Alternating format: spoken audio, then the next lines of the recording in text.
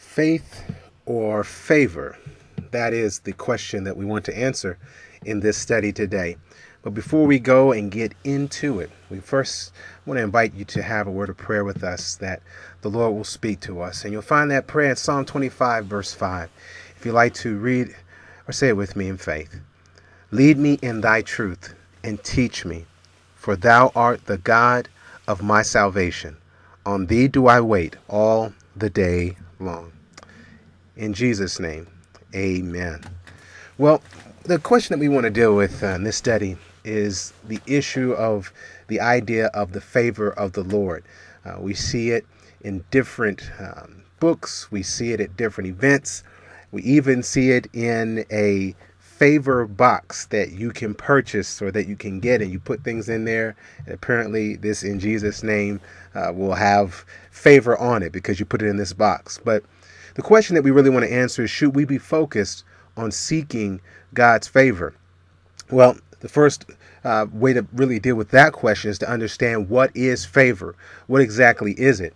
Well, if you look at the word favor today, as we would say it in English, it's spelled a bit differently than what you find in Scripture. In Scripture, in the Bible, the King James Version Bible, it's F-A-V-O-U-R.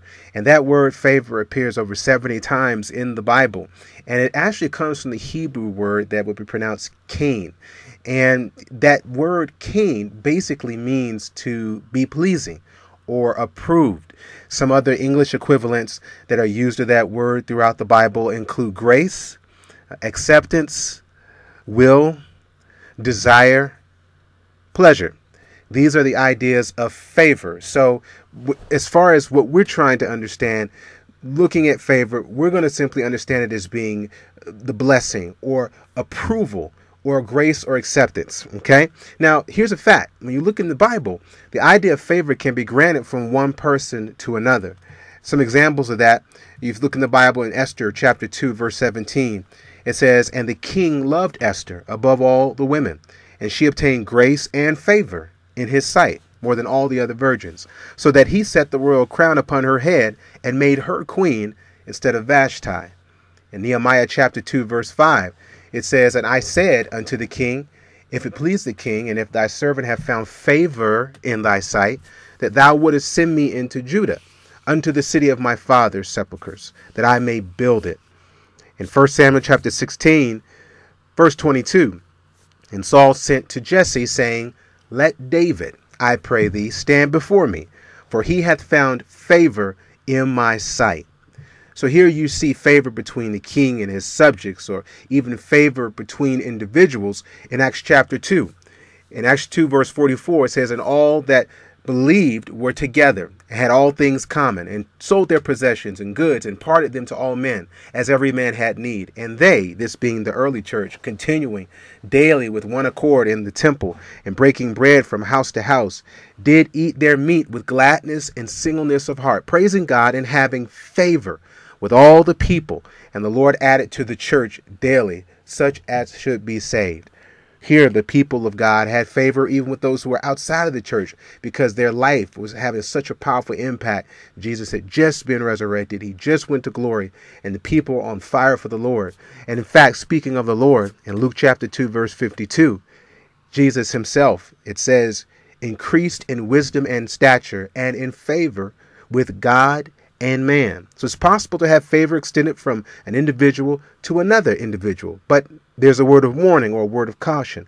When you look in the Bible in Proverbs chapter 31, verse 30 says, "Favor is deceitful and beauty is vain, but a woman that feareth the Lord, she shall be praised." So the idea of favor from one to another, we got to be careful, because just as quickly as someone can love you, they can also leave you. But unfortunately, that's how we are with one another. But again, should we be focused on seeking God's favor? Well, the truth is, there are not many examples of people in the Bible seeking God's favor, the explicit request for his favor. Now, I know the instance that will probably pop into some of you all's mind is, what about the prayer of Jabez? The prayer of Jabez, the idea and the story was a real popular story a few years ago. And it really was used as the basis for the idea of going to God to, quote, get your blessing. When you read in 1 Chronicles chapter 4, verse 10, the Bible says, Jabez called on the God of Israel, saying, "Oh, that thou wouldest bless me indeed, and enlarge my coast, and that thine hand might be with me, and that thou wouldest keep me from evil, that it may not grieve me." And God granted him that which he requested. This is a true story, and it happened, and it's a wonderful and amazing story to build our faith.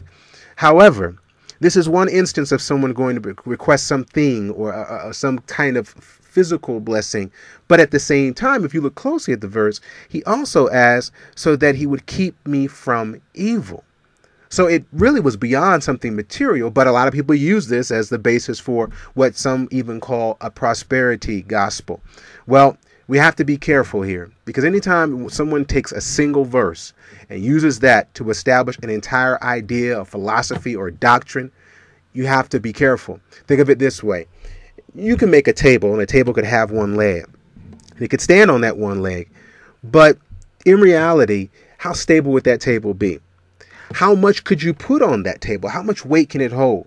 That's why when normally we go to purchase, or if we even want to go and make a table, we'll put 4 legs on it. Because with 4 legs, you've got stability.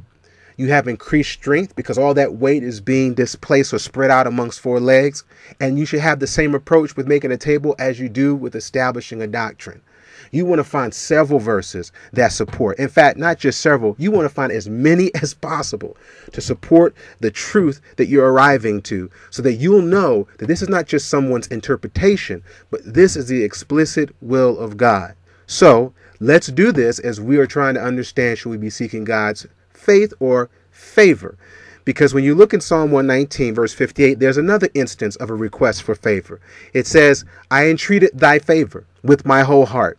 Be merciful unto me according to thy word." Now, looking at this text alone, this one leg, it would appear that, oh, okay, here you go again. We can go to God and get what we want when we want it. But look at the entire verse in its context. The verse is in front of it and behind it. And verse 57 of Psalm 119, it says, "Thou art my portion, O Lord. I have said that I would keep thy words." So in other words, verse 57 is talking about obedience. Then when you go to verse 59, "I thought on my ways and turned my feet unto thy testimonies." So verse 59 is talking about repentance. So if you were to break this little pericope or section of scripture down, verse 58, it does appear there's a request for favor. But that may be the meat of the sandwich, but the 2 slices of bread on the end, on one hand, you've got obedience, and on the other, you have repentance.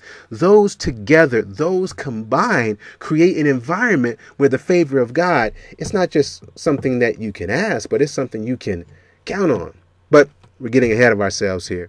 Let's look at that term, favor of the Lord. The fact is that term, the favor of the Lord, actually appears 3 times in the Bible, as it's written in the King James Version. Let's look at them real quick.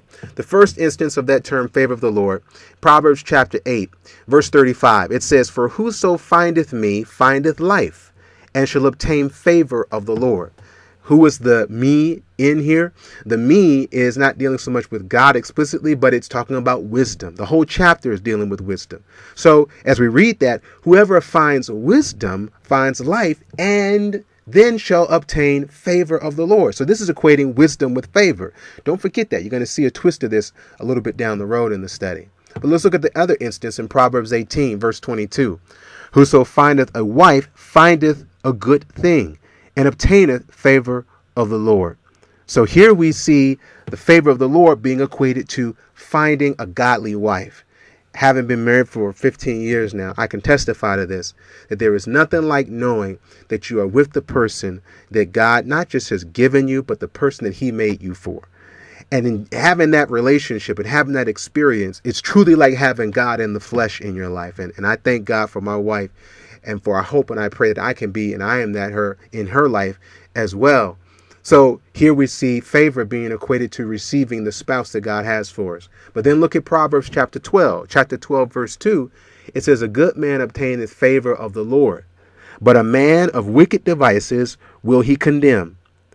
So in each of these instances where the term the favor of the Lord is written, they are not dealing with material things. One instance is talking about wisdom. The next one's dealing with a wife.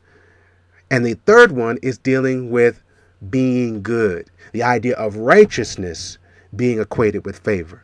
So when we look at these three verses together, who are some good men of Scripture that we can really focus on, like from Proverbs chapter 12, to understand the concept of godly favor? Well, when you go to Genesis 39, verse 21, it says, "But the Lord was with Joseph and showed him mercy and gave him favor in the sight of the keeper of the prison." So here we see Joseph receiving favor. Then in 1 Samuel chapter 2, verse 26, "And the child Samuel grew on and was in favor, both with the Lord and also with men." That sounds very similar to the words of Luke chapter 2, where it talks about how Jesus had favor with God and man. Well, when you get to Exodus chapter 11, verse 3, it says, "The Lord gave the people favor in the sight of the Egyptians. Moreover, the man Moses was very great in the land of Egypt, even in the sight of Pharaoh's servants and in the sight of the people." So you have three examples. You have Joseph, you have Samuel, you have Moses, and even the people of God receiving favor. But there's no reference to a material good, to something that you hold in your hand. It's something way more powerful than that. Because when you look at these three, just these three examples, what do these men of favor have in common? You'll find all of them in Hebrews chapter 11. Specifically around verse 22, the Bible says, "By faith, Joseph, when he died, made mention of the departing of the children of Israel and gave commandment concerning his bones." Verse 23, "By faith, Moses, when he was born, was hid 3 months of his parents, because they saw he was a proper child, and they were not afraid of the king's commandment." And then skipping down to verse 32, "What shall I more say? For the time would fail me to tell of Gideon and of Barak and of Samson and of Jephthah, of David also and Samuel, and of the prophets." The truth is, these favored good men are known for their faithfulness to God more than having God's favor. And the favor that they had was built on their faith in God. It was built on a relationship with Him. And it wasn't about what they had. It was more about, through Jesus, who they were. That's why when you read in Luke chapter 2, verse 52, it says, "Jesus increased in wisdom and stature and in favor with God and man." And if you know, Jesus was not a rich man, not in birth, not in childhood, not in life, and certainly not in death. But he had favor so much with both God and man. Why is that? Why was he able? Why were Joseph and Samuel and all these Moses? Why are others godly eating people today? Why or how can we receive the favor? It says in verse 12 of Psalm 5, "For thou, Lord, wilt bless the righteous. With favor wilt thou compass him as with a shield." Psalm 106, verse 4, "Remember me, O Lord, with the favor that thou bearest unto thy people. O visit me with thy salvation." Proverbs chapter 3, verse 3 says, "Let not mercy and truth forsake thee. Bind them about thy neck. Write them upon the table of thine heart. So shalt thou find favor and good understanding in the sight of God and man. Rather in the Lord with all thine heart, and lean not unto thine own understanding." Proverbs 12, verse 2, "A good man obtaineth favor of the Lord, but a man of wicked devices will he condemn." Proverbs 13:15, "Good understanding giveth favor, but the way of transgressors is hard." And again, "Fools make a mock at sin, but among the righteous there is favor."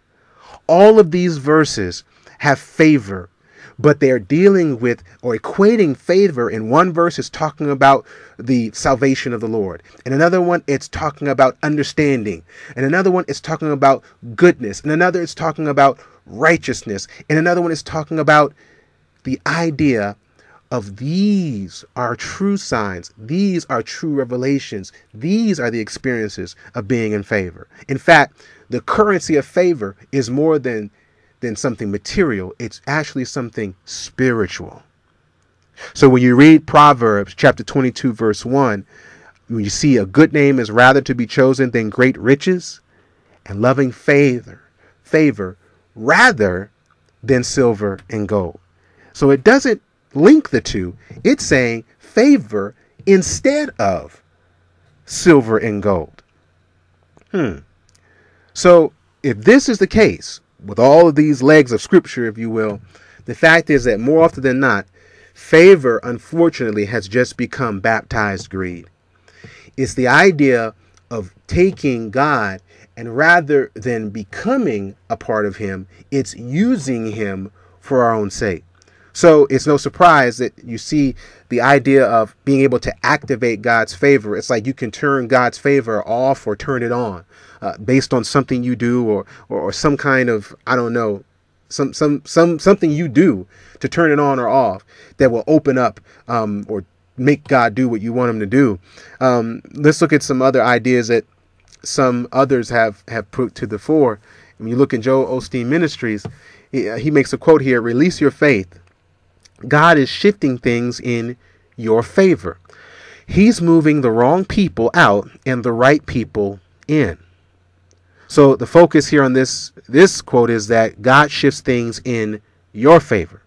And remember, another word or another English word to equate favor is will. So basically, God shifts things into your will. Well, look at another quote. It says, God is moving behind the scenes, arranging things in your favor. He's making a way when you don't see a way. Now, that's true. That last part, God does make a way where there is no way. But the idea of him arranging things in your favor, in other words, because what you might desire, I don't know if that's scriptural. Because when you have that mindset, you see it's very easy to start just saying to yourself, I'm walking in God's favor. And here you got this illustration of somebody, walking in God's favor. But I don't know if those shoes are consistent with that idea that's trying to be presented. The idea of the favor of God, where, yes, we see in Proverbs, a good man obtaineth favor of the Lord. But again, it takes that verse, and rather than presenting what was presented in the original verse of a godly spouse, now we have a crown, a throne, the idea of power for you from God. Some have even taken it to say nothing attracts the favor of God like the unfairness of man. That's why a lot of times when you see these shallow concepts of favor, people are focused in talking about people mistreating you. People said you wouldn't be nothing, or people said you couldn't do it. It focuses on people against you, when the Bible is focused on the great controversy between good and evil, and we take sides in that controversy. Last quote here, someone else said, other people may have more talent or experience, but God's favor can cause you to go places you could not go on your own. Yes, God will open the door for you. But again, the idea of focusing it on other people and that, in fact, your success is built on their expense, that's not something that we strive to do. We don't strive to put people down as a way to get back, to show them something. I don't see how that's actually the idea. See, the truth is there's a difference between God doing something for you versus God doing something in you. These last few quotes that we've looked at from others and their ideas of God's favor, it's about God doing something for you. But when you look at the scriptures that we looked at and the different stories and the different examples in Psalms and Proverbs, favor was dealing with God doing something in those people, in the individual, to change their character. So, yes, God does something for everyone, but that's not a sign of favor. In fact, Matthew 5:45, Jesus himself said that ye may be the children of your Father which is in heaven. For he maketh his sun to rise on the evil and on the good, and sendeth rain on the just and on the unjust. And so this verse is what keeps us clear of the trap of, if you're blessed, then you must be doing something right. If you're not blessed or struggling, then you must not be in God's favor. It's taking the material out of the picture to realize that God, who is a God of love, wants all people, even bad people, to have rain. He wants even bad people to have the sunlight. God loves all of his children. It's we who each make a decision as to whether or not we want to return that love. But again, the idea of God doing something for you, you can run away with that. You can run away as far as Ben Franklin did. He has a quote where he says that beer is proof that God loves us and wants us to be happy. So you see how far along that idea can go. But even though Ben Franklin's concept here, which goes back, This idea of God doing something or a God doing something for you is pretty ancient. In the movie that was recently released, the series of movies made from the book, The Hunger Games, in the movie, there's a character, I believe her name is Effie Trinket. And the character in the movie, for those of you who haven't seen it, I'm one of those too. I've never seen it. But from what I understand, it's a movie that illustrates young people in this sometime in the future who have to go and fight for their food, for their family, or fight for survival. They're teenagers, and they have to go through these games where it's to the death to survive. And if they win, they get rewards. If not, then obviously it doesn't turn out the way they want it. So in the movie, this character, she says something over to the contestants before they go out. And she says, "May the odds be ever in your favor." In other words, she's wishing or hoping that the odds would be in their favor when they go out to battle. But it's interesting that will be said, because if you just take one of those words, you'll see that idea is a lot older than we may even know. Instead of "may the odds be ever in your favor," perhaps the idea really is, "May the favor of the gods be with you," or "may the odds or may the gods be in your favor." This Egyptian pagan ideal shows itself throughout history, beginning here at that time, but even carrying even through to Greco-Roman culture, where in Greece you have one of the goddess or goddesses was Fortuna. And Fortuna was a goddess who basically was the goddess of fortune or favor or luck. And so people would pray to her to receive good fortune or fortuna. And you see her holding the horn of plenty on one hand, and the other hand she has what looks like a plow. So fortune for the harvest, fortune for your planting, to grow and to prosper. Because most people in that day, their finances or wealth was tied up in agricultural assets. So when you see in Greek culture, it carries over into Roman culture, and you see this combination between the two goddesses, one of the goddesses being Fortuna, the other being Isis. So here you see a statue of an Isis Fortuna goddess. Again, prayed to that the God's favor would be upon you, or that God would be behind you instead of standing before you. So as old as this idea is, this stuff is not going away. There's actually a martini, or not martini, a tequila, a Mexican tequila called Fortuna. And here you see the ad where this tequila maker, they actually have these gatherings where they have these cocktail contests where, you know, obviously the contestants have to use Fortuna tequila to make their cocktail. And it's actually called the Fortune Teller. And you see the logo there, very similar to the wheel that we saw on the Fortuna goddess, or Isis Fortuna goddess, that she held. In another ad from Fortuna, in fact, on the tequila's website, you'll see there you have the Fortuna logo, the Fortuna Mezcal, but notice this little subheading down below, Fortuna, pure wisdom. Remember, we looked at a lot of verses in Proverbs where it equated fortune with wisdom. That's why even on this flyer, this marketing brochure for the tequila, it says champagne is for the rich, Fortuna is for the wise. Take note also of the all-seeing eye down on below. So there's a spiritual component to the idea of fortune or luck, where I'm wanting this God or goddess to work in my favor. And so to secure that favor, there's certain things that I have to do. So we see the idea being born all the way from Egyptology through Greek and Roman paganism. Even look at this picture here from World War II.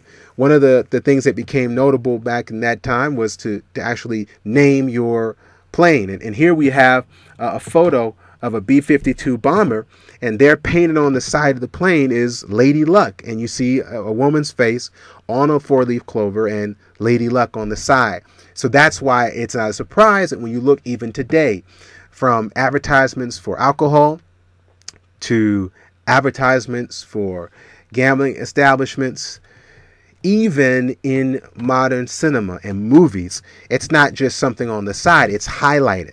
In, I believe, the 1950s play that became a movie, Guys and Dolls, Marlon Brando, Frank Sinatra, they both acted along with two other ladies in the picture. And there you see the illustration of Lady Luck there. Notice the similarities, again, between the goddesses and even to the modern day references. Frank Sinatra sang a song, and probably the most notable song of that movie, and one of his most popular songs, is Luck Be a Lady. And if you look at the lyrics of the song, look at what the song actually is. They call you Lady Luck, but there is room for doubt. At times you have a very unladylike way of running out. You're on this date with me, the pickings have been lush, and yet before the evening is over, you might give me the brush. You might forget your manners, you might refuse to stay. And so the best that I can do is pray, luck be a lady tonight. So this song is actually a prayer to Lady Luck, that she would grant favor while he's going out to hit the streets. Well, the real fact of the matter is that favor comes from faithfulness, not fortuna, not a lady, not luck. When you look at the story of 1 Kings chapter 18, probably one of the greatest illustrations of this, on Mount Carmel, it was here that Israel had forsaken God, and instead of choosing the one true God, they've gone after many gods. And one of those chief false gods was Baal, brought in by Jezebel in her marriage to King Ahab. And so God raised up a prophet to bring the people of God back to a devotion to him and faithfulness rather than seeking simple favor. And so finally things came to a head, and there was going to be a challenge between the two gods. And Elijah proposed that they would build altars, and if whoever's God was true would be the God who would send fire to an altar where there was no fire. And so this was going to take a supernatural intervention, which would prove to the people who was true. So Elijah proposes in 1 Kings 18, call ye on the name of your gods, and I will call on the name of the Lord. Many gods versus one Lord. And the God that answereth by fire, let him be God. And all the people answered and said, it is well spoken. And Elijah said unto the prophets of Baal, choose you one bullock for yourselves, and dress it first, for ye are many, and call on the name of your gods, but put no fire under it. So you have 450 prophets of Baal putting together their altar, preparing this sacrifice. They took the bullock, which was given them in verse 26. They dressed it, called on the name of Baal from morning even until noon, saying, O Baal, hear us. But there was no voice, nor any that answered. And they leaped upon the altar which was made. So you see an escalation. They go from screaming, crying out, to now they don't hear anything, the physicalities. They start jumping. They start dancing. They get on the altar itself to bring the fire. And it came to pass around noon in verse 27 that Elijah mocked them and said, cry aloud, for he is a God. Either he is talking, or he's pursuing, or he's on a journey, or peradventure he sleepeth, and he has to be awake. And they cried aloud, and now they cut themselves after their manner with knives and lances. Now, we know these aren't any small nicks or scratches that you get from a razor or from shaving, because the Bible says they cut themselves deep until the blood gushed out upon them. So they're cutting arteries at this point. But it came to pass when midday was past, and they prophesied until the time of the offering of the evening sacrifice, there was neither voice, nor any answer, nor any that regarded. These folks carried on from morning almost until night, and there was no response, because God was trying to show that it was not the blood of bulls. It wasn't even their own blood. It was the blood of the promised Savior. Was the only way that they could secure and ensure not just the power of God, but the presence of God, the relationship with him. So now after they carried on, we see here Elijah calls on some folks to take stones. They took specifically 12 stones, one for each tribe that God valued and he loved and he cared for. And they put those stones together, and they put, the Bible says in verse 36, that it came to pass at the time of the offering of the evening sacrifice that Elijah came near. And after they had put the sacrifice upon this altar, all he did, he says, Lord, God of Abraham, Isaac, and of Israel, let it be known this day that thou art God in Israel, and that I am thy servant, and that I have done all these things at thy word. Hear me, O Lord, Hear me, that this people may know that thou art the Lord God, and that thou hast turned their heart back again. Do you remember the verse, the sandwich in Psalm 119, where you had favor? On one hand, you have obedience. On the other hand, you have repentance. Verse 36, it's talking about obeying, doing the word of the Lord. Verse 37, that the people will turn back again. Repentance, obedience, and repentance. If you were to time how long it took for you to read verses 36 and 37, I guarantee you it would not take as long from sunrise to sunset. Because by the time you get to verse 38, the Bible says, then the fire of the Lord fell and consumed the burnt sacrifice. Now, how do we know this wasn't just some stray ember from, I don't know, somebody's lantern, or that this was something that somebody might call luck? The Bible says it consumed the burnt sacrifice, the animal. It consumed the wood, which was supposed to burn. And the stones and the dust, and licked up the water that was in the trench. Because he had them pour water on the altar before the fire consumed it. Friends, when all the people saw it, and I hope when you see this, they fell on their faces and they said, the Lord, he is the God. The Lord, he is the God. God is good. And this story shows us when it comes to faith versus favor, the truth is you overwhelmingly more often see God seeking our faithfulness to his faithfulness. See, God is faithful. When you read Deuteronomy chapter 7, verse 9, know therefore that the Lord thy God, he is God, the faithful God which keepeth covenant and mercy with them that love him and keep his commandments to 1,000 generations. And verse 5 of Psalm 89, the heavens shall praise thy wonders, O Lord, thy faithfulness also in the congregation of the saints. Psalm 119:75, I know, O Lord, that thy judgments are right, and that thou in faithfulness has afflicted us. God is so faithful that even in his affliction, in other words, when he leaves us to ourselves and we find ourselves in a mess, even then, God is still faithful. God is still committed to redeeming and putting us in the right way. Psalm 89 verse 1 says, I will sing of the mercies of the Lord forever. With my mouth will I make known thy faithfulness to all generations. There's a song even that's based on Lamentations 3 verse 23. The Bible says they are new. God's mercies are new every morning. Great is thy faithfulness. Great is God's faithfulness. The song even says, great is thy faithfulness, O God, my Father. There is no shadow of turning with thee.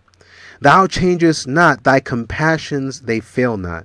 As thou hast been, thou forever wilt be. Great is thy faithfulness. Great is thy faithfulness. Morning by morning, new mercies I see. All I have needed, thy hand hath provided. Great is thy faithfulness, Lord, unto me. God is faithful to pardon our sin and to give a peace that endureth. Thine own dear pleasure to cheer, thine own dear presence to cheer and to guide. Strength for today, bright hope for tomorrow. Blessings all mine with 10,000 beside. Friends, when we think about faith versus favor, I would encourage us to seek faith in the Lord. If we are faithful to God, if we are committed to him, to a love relationship, not a works relationship, not a what can I get relationship, but instead any good relationship is entered him with the idea of what can I give to this relationship. If we do that, I guarantee you we'll find ourselves walking in the favor of the Lord. So, in conclusion, do God a favor.